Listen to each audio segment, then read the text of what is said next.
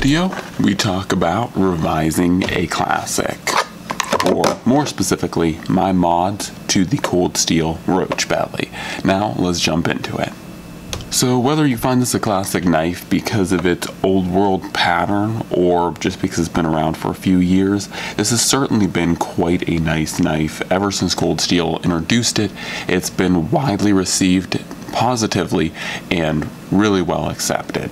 And that's because for the most part it's a really great knife, especially for the price point. Now if you guys haven't checked out my review on this the review on this knife, I would highly encourage that. I did it a few years ago and the style's a little bit old for me, but nonetheless I show it being batoned, and what it will do feather sticking and bushcrafting wise, and show you guys that for the like $12 to $10 price range of this knife, it actually is a very good performing knife, especially if your bushcrafting style is a little bit more in the hunting and processing of game animals.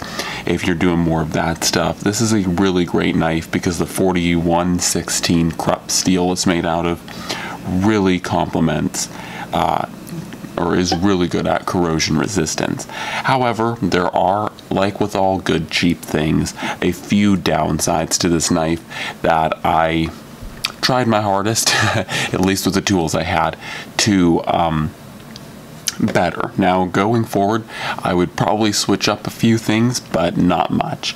So starting off with the first thing, and I'm going to be rolling in clips of the mod process, but it's really pretty self-explanatory. Now this is the thing that I would probably do differently going forward, but I wasn't really sure how to approach this because I really don't work with a lot of plastics aside from Kydex. But the thing I did, and for anyone that owns a Roach belly, the traction on the handle is horrible because they tried to mimic a faux wood plastic handle on these knives. It's really terrible in the way that there's very little traction. It's not very grippy. So what I did was I took my Dremel, and there's this kind of router looking bit, and I just went through and basically just cut, as you guys can see, just cut all the way around it. And it's a little sloppy, and once again the router bit probably wasn't the best choice because it left a lot of rough plastic that I'd end up scraping off. And I actually went back through with a polishing bit and polished it to the best of my abilities. Now like I said, it still looks a little rough. So I will say aesthetically,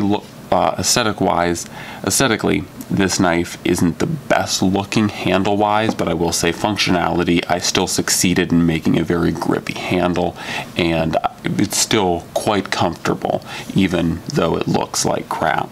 But that's the one thing I would change going forward, but you learn something new every day.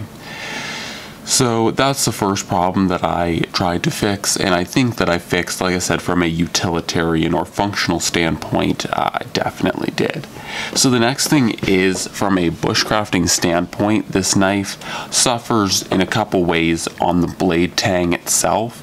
The first being that because it's such a thin blade stock, as hopefully you guys can see there, the jimping that's put on this knife from factory is really painful to use for any length of time whatsoever, just because the blade stock is so thin that when they cut the jimping, naturally it's like putting your thumb on very thin pieces of metal. It really hurts, and they're like pressure points.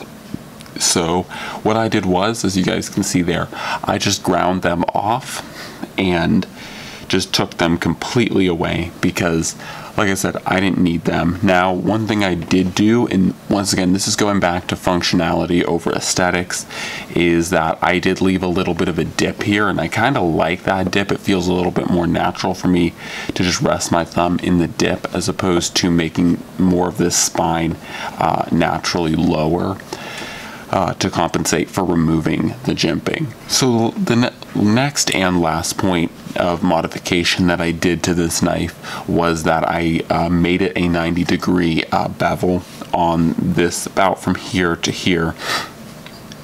So after I ground the jimping off of there, I just flattened it out so that you could strike a ferro rod off of the back of the spine, which is another pretty important thing for bushcrafters.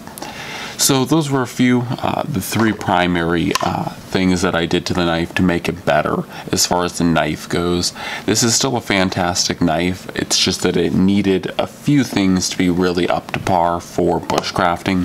Hopefully you've enjoyed this video and looking at some of that modification footage. That's really all I have to share, and as always, God bless, and I'm out.